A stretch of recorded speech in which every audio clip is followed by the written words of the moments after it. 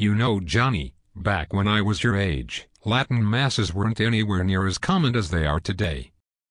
Some dioceses only had one and some didn't have any. You mean, Grandpa? The Mass wasn't always in Latin. No, in fact there were a lot of self-appointed experts who said that going to Mass like the one we attend was sinful, and a lot of the churches looked like air-conditioned aquariums. Seriously, Grandpa, wait a minute.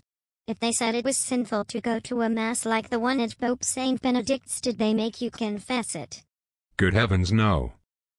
To be fair, there weren't nearly as many priests back then. But more importantly, confession wasn't one of those duties the priest could delegate. And the practice of confession had fallen out of favor a bit.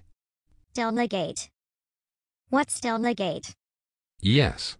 For example, who takes our Lord and places him under the appearance of bread on your tongue?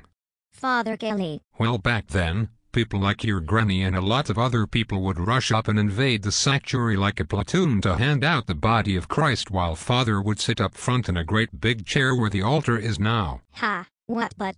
And next year, your sister not cousin William would be teaching you how to serve on the altar. There were altar girls back then.